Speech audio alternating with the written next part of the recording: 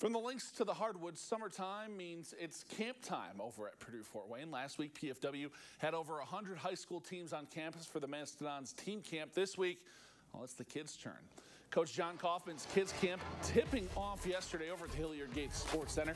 Entering his 9th season as the Mastodons head coach, Coffman says this is the biggest kids camp he's had yet, and he and his players, well, they look forward to it every single year, and they're certainly happy to get all of these kids on campus. You know, it's just always fun to be able to give back to the kids and, come out here and have fun. They are a huge part of our fan base, so just to come out here and show them how much we appreciate them is real cool. It means everything to me.